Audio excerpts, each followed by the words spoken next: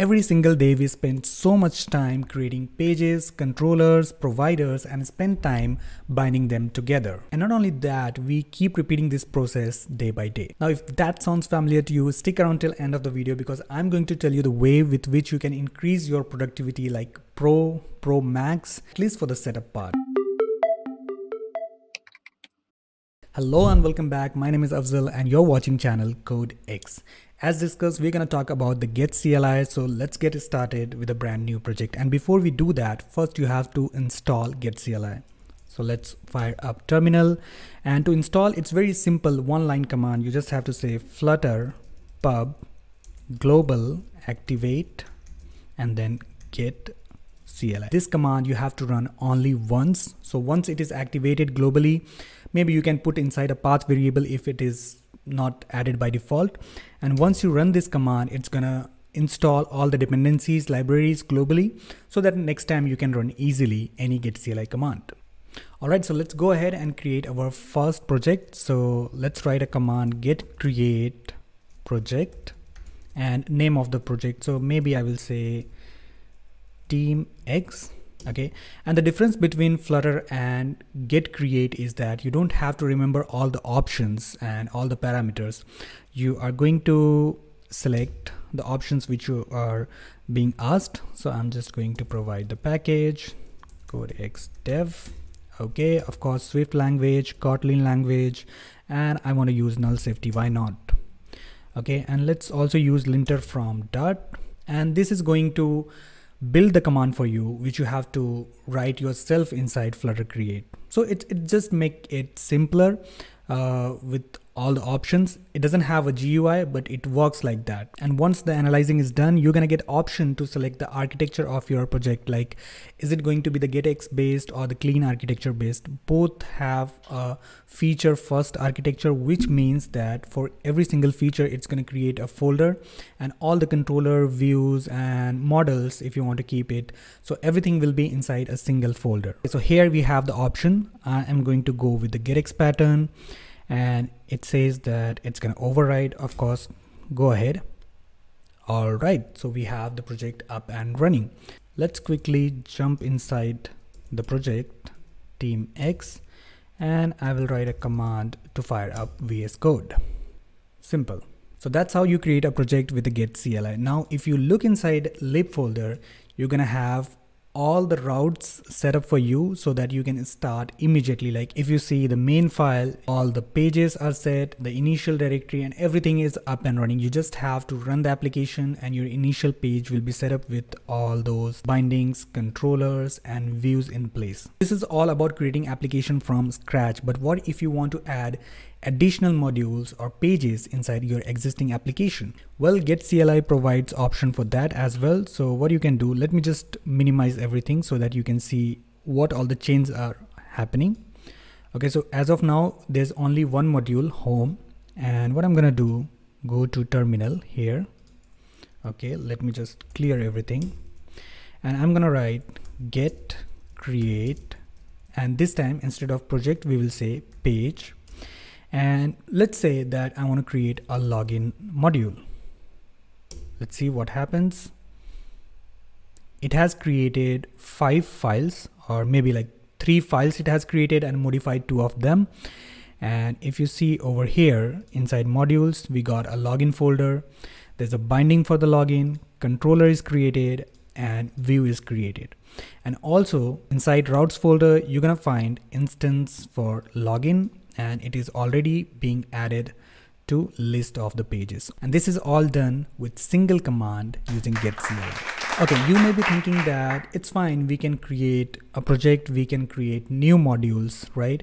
But what if I want to add just a single page to the existing module? Get CLI covered you there as well. So what you can do is, let me just collapse all of them and we'll keep the view folder open inside login. So maybe your login consists of a OTP page. So what you can do, get create view, instead of writing page, you write a view and say OTP. You don't have to say OTP page or OTP view. It's gonna append that word in front of it. So just say OTP. And then you have to specify where you want to create this. So I will say on login.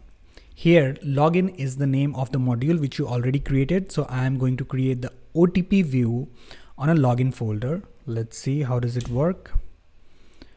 So it has created one file here, OTP view, now you can see, and it has put it inside a views folder. So that is one cool thing about this, and it has a get view setup with that. And similarly, if you want to create just controller, then you can write get create controller, name of the controller on this folder, and get CLI is going to do the rest of the job.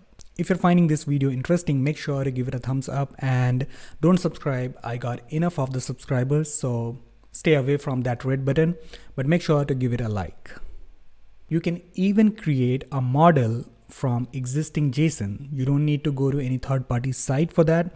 So let me just show you an example. You can just say get generate, okay, because this is something you're generating, get generate model, and you can provide a name of the folder again here, like on which module you want to create this model, or you just want to create publicly. So in that case, it will put inside a data folder. So I'm just going to create a general model, get generate model, okay, from. Now here you can specify the URL. It should return JSON data, okay. So I'm going to specify a URL which I have. So this is one of the API which returns JSON data. So let's see if it works or not, or if I have entered the URL correctly or not. Let's see. Okay, it is asking name of the model. So I'm going to say coffee. And here you have it. It generated two files. Okay, one contains the model and other contains the way to fetch that model with the HTTP calls. Let's check that out. Hopefully it is inside data folder. It is outside of the modules because we just created a model. We didn't specify on which folder, on which module we want. So it has created inside data. There's a model, coffee model. And now here you can see the JSON which it has generated. Now let me just show you the API. This is the JSON which it parsed and generated a model for you. Easy, right? Now I know that it's not super useful in some cases where you have to specify the headers, specify the parameters for the API, but anywhere if you have a sample JSON ready with you, you can just provide as a source and it's going to create a model for you. Okay, so let's check the provider as well. And it is not about that provider package. It is providing you the coffee, so that's why coffee provider. Okay, and it is using get connect in build, so you don't have to install HTTP package, and it has generated all the different methods like get coffee, post coffee, delete coffee. It's not, you know, super useful at this point because you will not create all the providers different, like your base implementation for HTTP will be different. So you can just simply delete this provider because, to be honest, it's not super useful. But the model part, yes, it worth a lot because with just providing JSON data, you are generating a model which is null safe ready. Yeah, that solves a big purpose. Apart from these, Get CLI also provides some handy commands with which you can install packages, multiple packages at one time. You can install multiple packages at one time, right? So you have to write something like get install, okay, and name of the package like internationalization. So okay, installing package, and it's done. Bam. So overall, Get CLI really pushes your productivity to the next level, to the pro level, and you don't have to spend time on something which can be done easily and which is just a boilerplate code when you're creating a page, setting up a controller, binding them together. So these all things your machine can handle. You just have to focus on writing a business logic, getting the data from the server and such things, right?